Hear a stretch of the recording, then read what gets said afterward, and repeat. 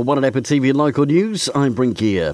Paymark figures for December saw Wairarapa have an increase in sales with a 7.6% change, bringing a total sales figure to $52.2 million.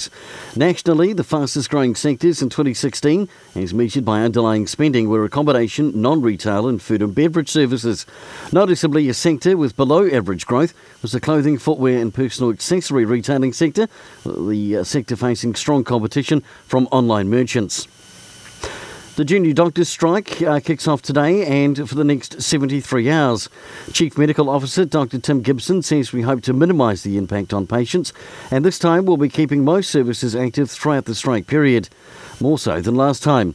Waits at ED for non-emergency patients may be longer than usual, so the public are encouraged to see their GP first unless symptoms require urgent care. Dr Gibson says, I'm extremely pleased that we have been able to structure a contingency plan that maintains patient safety and has minimal impact on the people of Wairarapa. And in sport, there's huge interest in this weekend's Huri Huri Bike Festival as people come from all over the country to the growing event. Held in conjunction with the New Zealand Cycle Classic, there's events for the kids right through to the more experienced rider. For Wairarapa TV Local News and Sport, I'm Brent Gare.